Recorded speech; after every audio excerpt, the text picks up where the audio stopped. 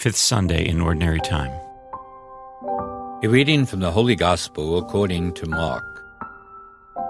On leaving the synagogue, Jesus entered the house of Simon and Andrew with James and John. Simon's mother-in-law lay sick with a fever. They immediately told him about her. He approached, grasped her hand, and helped her up. Then the fever left her, and she waited on them.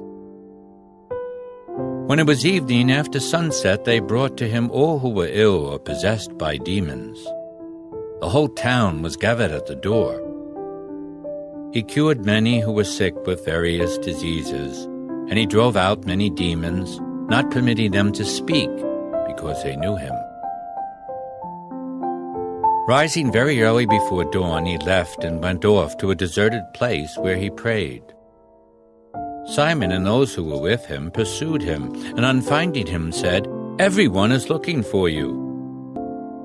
He told them, "Let us go on to the nearby villages, that I may preach there also. For this purpose have I come." So he went into their synagogues, preaching and driving out demons throughout the whole of Galilee. The Gospel of the Lord.